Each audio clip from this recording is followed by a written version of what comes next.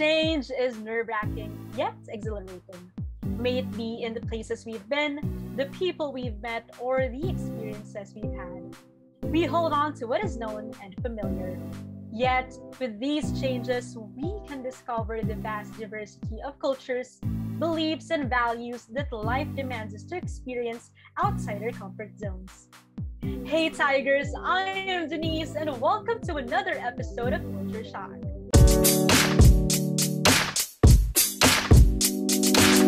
Learning is a continuous process, they say. For one to discover themselves and pursue their passion, one must be willing to learn continuously. This is true for those who are eager to hone their skills and contribute to the field they chose by pursuing a master's or doctorate degree. Yet, learning is not always easy. Accomplishing a doctorate degree already bears challenges on its own. But what more if it is done during a time of pandemic, in another country, away from your friends and family? More than studying for the field away from your support system, you will also be exposed to new cultures, traditions, and norms of the country you're in. How shocking may this experience be? Well, we're on our way to find out. Today's episode talks about the culture shock experience of pursuing a doctorate degree in a foreign country amidst the pandemic. To know more about this, we have three professors from the Faculty of Arts and Letters who recently got their doctorate degrees in Australia. Here with us today are Assistant Professor Pia Tenedero from Macquarie University, Ms. Darlene Demandante, also from Macquarie University in Sydney, and Assistant Professor Jeremaiah Opiniano from the University of Adelaide. Good afternoon to our dearest professors, and welcome to the show. Good afternoon, Ms. Darlene and Ms. Pia. How are you doing? Ms. Darlene, how are you doing right now? I'm good, thanks. Yes. What about Ms. Pia? Are we doing good too? Of course. Good to be in this show, thanks. Good afternoon, everyone. Well, good day first to one and all. I hope the Delta variant is not dampening your spirits and your mental health and well-being. Please keep safe. So good afternoon. All right. It's good to know that you both are doing well, especially despite the circumstances that we are in right now. Based on research, we both know that you guys pursued your PhDs in Australia, right? What made you choose this country and the university for completing your doctorate degree? Let's begin with Ms. Pia. Actually, that's a very interesting question. But thinking about it, I think it's really more of the school and the country that chose me rather than I choosing the university and the country, because I had to apply. And it was the university that gave me the opportunity to be admitted to the program and to be supported with full scholarship that I eventually went with. And so for me, that was Macquarie University in Sydney. Thank you so much for that. What about Ms. Darlene? What made you choose Macquarie University? I think my story is different because in my case, I chose the university because of the supervisor. I mean, I had to find someone who was an expert in the field that I'm working on. So I work in philosophy, and the particular philosopher that I am working on, he has a lot of interpreters, and one of the interpreters is my supervisor. So when I found out that my supervisor was working at Macquarie Uni, I decided to send him an email, and then he replied, and then the rest is history. The University of Adelaide was the one that accepted me. So that's the only one that gave me a full scholarship. So I never said no anymore. And it came at the right time that I'm about to end my term at the time as head of the journalism program. So it was opportune for me to try it out there. Adelaide is, for everyone's information, Adelaide is a rural city. So it's a regional city. Regional is what Aussies call rural. But it's said to be among the top 10 cities that are most livable in the world. Wow, that's amazing. Different experiences, but both of you landed to a very good university in Australia. And now I'm getting more curious about how to apply at this university. Moving on to our next question. With Miss Darlene, can you share to us your experience or your process of applying for graduate school abroad? Okay. Do you want a detailed story? It's good. If it's Okay. alright. So I had to find a supervisor, and then I had to email my supervisor and ask him if he was interested to work on the research that I planned to work on. And then he asked me for some writing samples, and then I sent him that. And then after that, he told me that I can apply for a scholarship. I can apply to the uni. So that's basically what I did. And fortunately, during that time, there was a scholarship available. So I did it. I mean, I applied and they accepted me. Oh, wow. But Miss Pia, we want to know, what is the actual process of applying to the university? As Darlene said, you need to have a supervisor first, Yes, right? supervisor. So, I think the supervisor will have to endorse your application to the university. And so, yeah, as Darlene said, lots of documents. You'll need your CV. You'll need proof of your research work, that you're capable of being part of this research degree program. So all of that. Yeah, lots of patience and perseverance and organization skills for sure. The system goes like this. So you have to have a research idea first, which means you have to formulate your own research proposal, the usual thing that students do when they produce their thesis. And then you make a pitch. That pitch, you have to find a professor in the target university you want, and then you email them your pitch. So you send them your research proposal. Of course, you email them nicely that I saw your name, that I saw your credentials, I saw your track record in terms of the topics that you do, and then you make your pitch. If the faculty or the academic staff likes your pitch, you ask the faculty member or the academic staff concerned if he or she can endorse your graduate application, especially for a scholarship. And then if the person says yes, then you look at the website of the university for their scholarship application requirements, such as IELTS or TOEFL, or your transcripts, your curriculum vitae, your research proposal, and other sorts of requirements. And then you submit.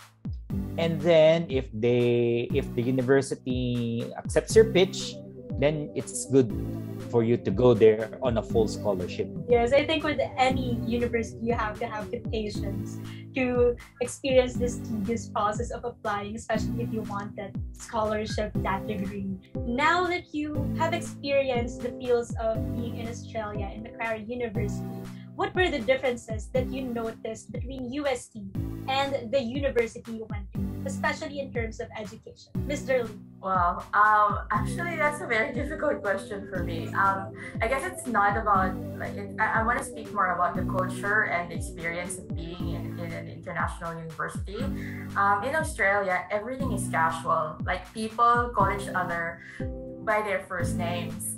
So it sort of makes you feel a sense of community, even with the higher ups, even the assistant deans or the deans, you call them by their first name. So it makes it, at least for me, it made it easier to navigate, the different departments and to easily talk to people.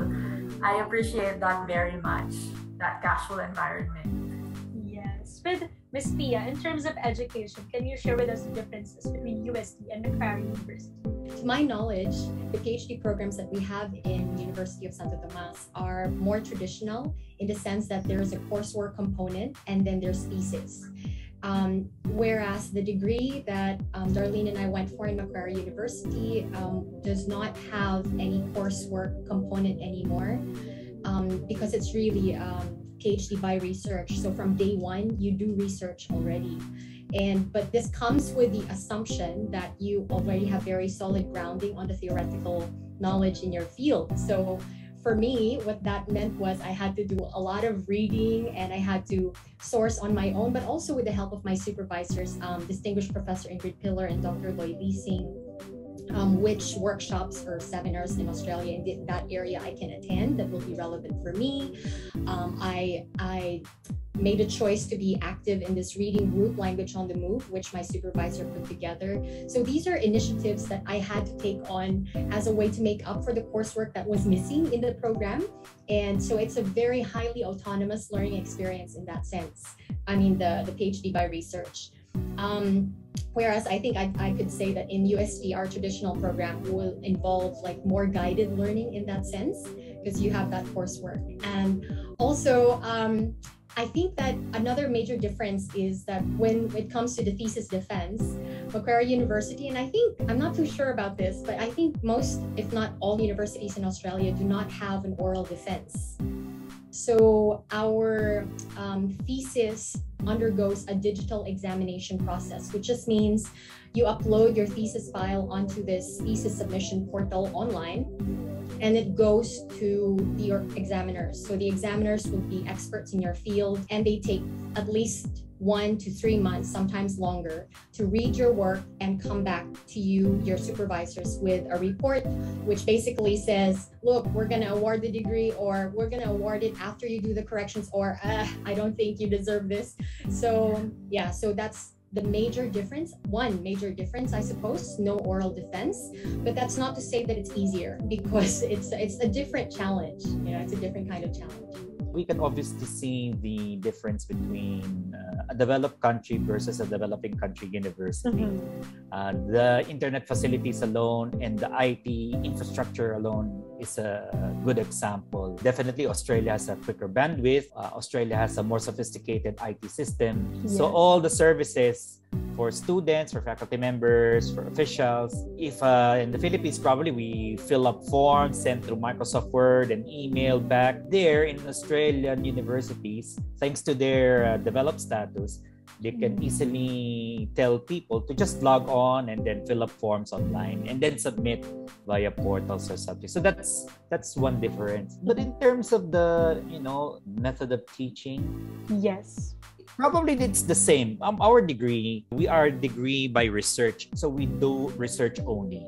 Yes, we had some refresher courses on research, but looking at the way the Aussies taught, and some foreigners who are employees of the university are teaching, it's the same with the Filipinos. It's the same. Probably they may be more experienced in ways such as they had more research output. They enjoy the benefits of technology. Like, for example, in a classroom, there's a recorder, so that when the student misses class, the recording system will cover it, and then it will automatically upload to their course site. If in UST it's Blackboard, at Adelaide it's Canvas. Like the University of Adelaide are very much multicultural. So you get to meet a lot of let's say Chinese, Malaysian, South Asian, Singaporean, Latino, and some European students. That makes a very essential difference, especially because the Philippines is not primarily a country where many foreigners flock to for education. And moving on to our next question. It is a known fact that since you have to study abroad, especially in a pandemic, you are away from your family. Are there any particular challenges that you have experienced with this, Ms. Darlene?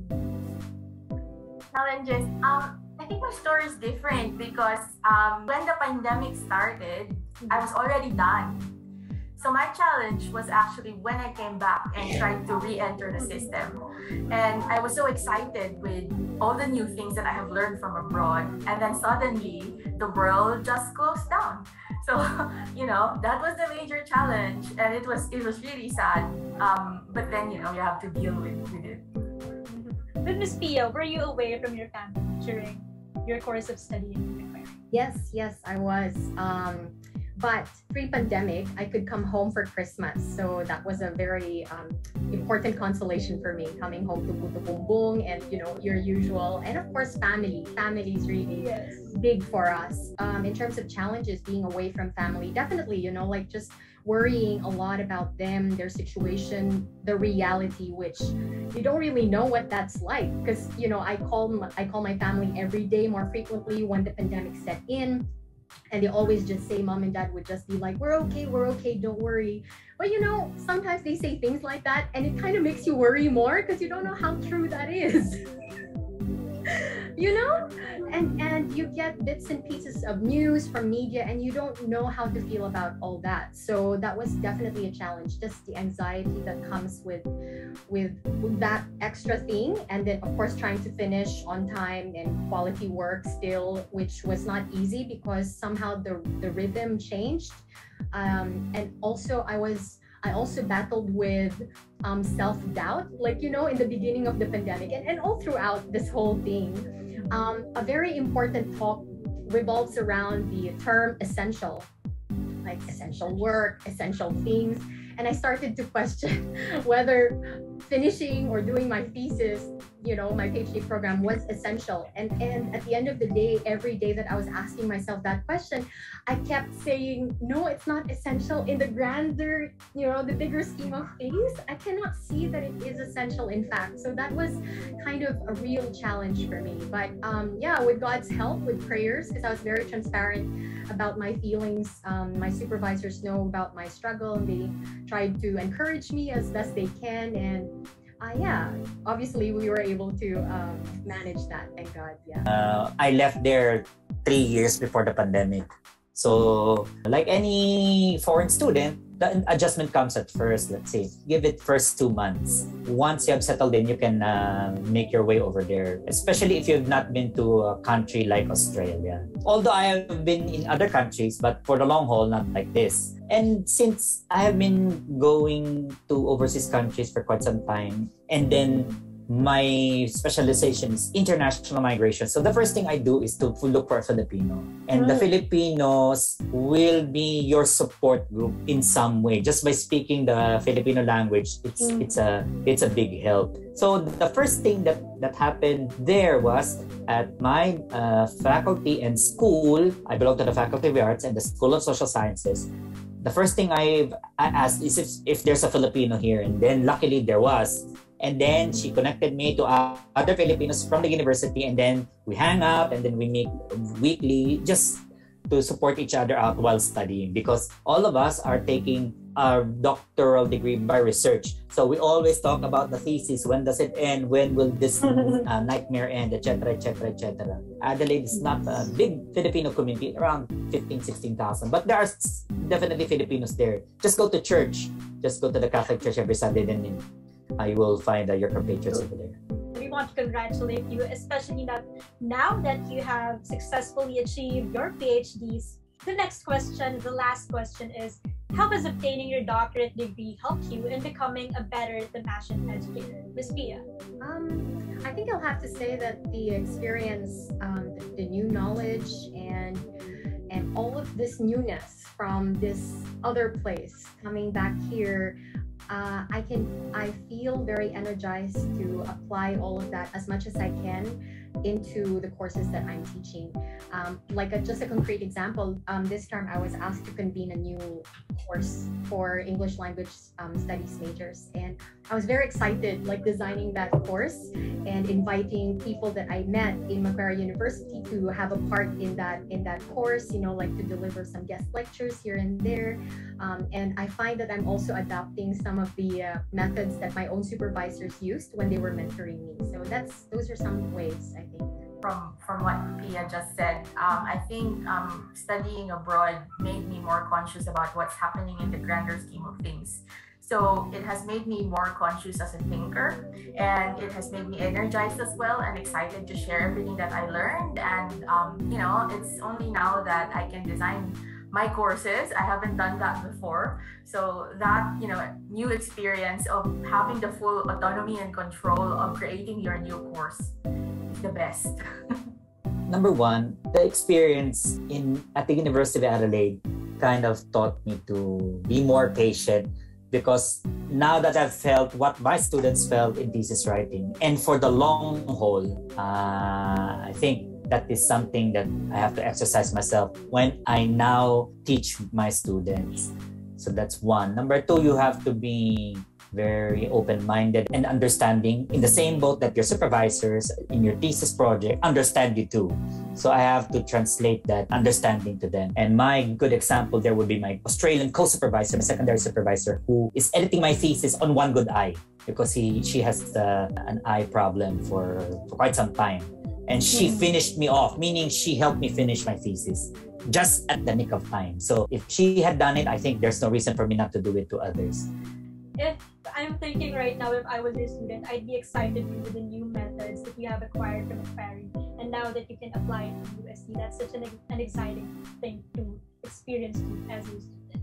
Thank you so much for that inspiring and fruitful discussion. Your passion for learning led you to reach new heights, which not only broadened your knowledge in your field and in the culture you've been exposed to, but also in your careers as educators, as catalysts of learning. Now that we got to talk to our guests, our show does not stop here, Tigers. Let us know more about how they dealt with their experiences in Culture Shock's brand new segment, Take 5.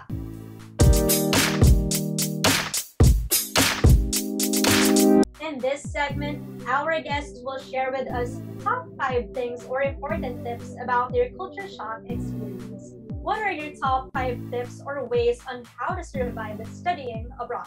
Ms. Darlene. Take care of yourself, have a balanced life, eat, drink, sleep, meditate, and pray. Probably much more faith in yourself, because research is not for everyone. And research is an academic endeavor that many young people hate. So if many young people hate this thing, I guess it's a matter of being motivated and curious. And if you combine both, then probably you can produce that requirement that will lead you to the degree. Find your community, because a PhD journey can be very isolating. So you need to find people who will always try to see the best in you, even if you are already doubting yourself. For me is celebrate complexity, because one thing that my supervisors have taught me is that humanity is really beautifully complex, and that's good, and seeing that my own practice is different to the practice of another person. I should not think that, oh, mine is better or mine is worse, but just they're different. So they're beautiful and different, so just that, and to celebrate that and be grateful for my uniqueness and everybody else's.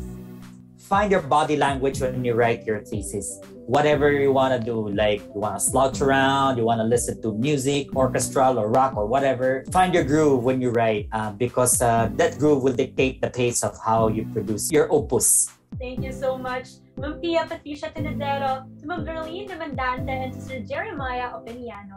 We are grateful for spending your time and sharing your learnings with us today, and we hope to see you again as the Mashins the very soonest. Indeed, change is nerve-wracking, and facing them is definitely not for the weak-hearted. But for these 3 Tamashan educators who saw their chances abroad, change was something they fearlessly pursued for their passion, for the Tamashan community, and for the country. And that's about it. To see more of our future episodes, you can like our Facebook page, UST Tiger TV. You can also give us a follow on Twitter, Instagram, and TikTok via @USTigerTV. Thanks for tuning in today's episode of Culture Shock, everyone. I am Denise, your host for this show that embraces change and new experiences. Culture Shock.